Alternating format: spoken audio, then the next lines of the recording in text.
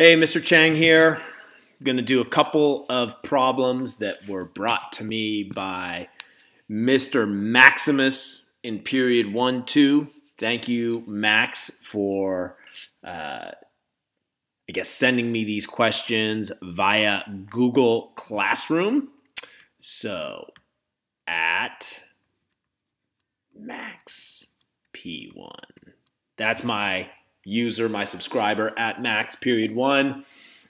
And he sent it to me via Google Classroom. Glad to answer these questions for you, Maximus. All right, so, let's get rid of that. This is for skill YA8, okay? This is also another one of those graded skills in IXL, YA8. All the questions I've gotten so far from Jerwin, from Max, from Natalie Morales, they're all for the graded big time skills in IXL. So glad you guys are asking these questions. Let's get started on here, Max. So we're looking for the diameter, we're looking for the circumference of a circle.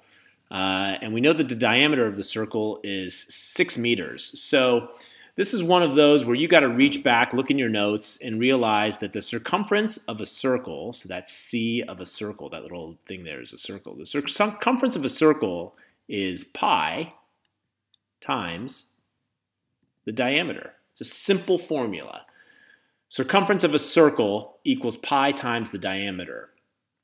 And just as a quick refresher, I'm going to pick my purple pen here. When we talk about the circumference of a circle, we're talking about this purple line right here, right? Circumference equals the distance or the length, there's a little n, length, around the circle, okay?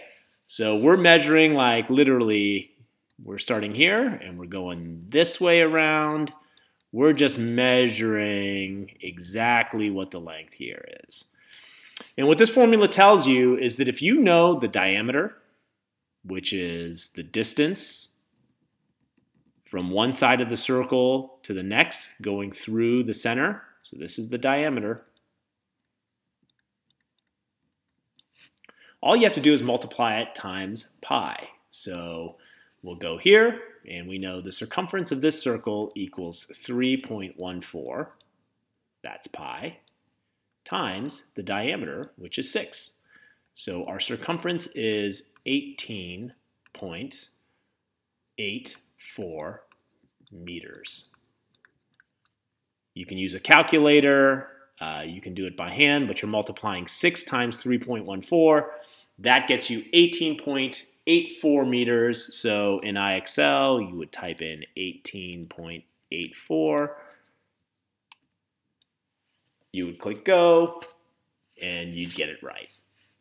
And then just to refresh your memory, I'm giving my answer in the hundredths, to the hundredths place. Hundredths. That's the hundredths place. This 8 is in the tenths. But if you go 2 digits past the decimal point, that's 2 digits after the decimal point, you've got the hundredths place. Hundredths. Okay? All right, so that's the first one. And again, we're dealing with circumference. That's the distance around. And we know that circumference equals pi times the diameter. So the next question that I'll answer, let's not save that, is, hey, what if we're given the radius of the circle and we're asked for the circumference? So let's take a look at our formula again. The circumference of a circle equals pi times the diameter. And we know that the diameter is a straight line going across the circle, connecting 2 points, going through the center. And we also know that the radius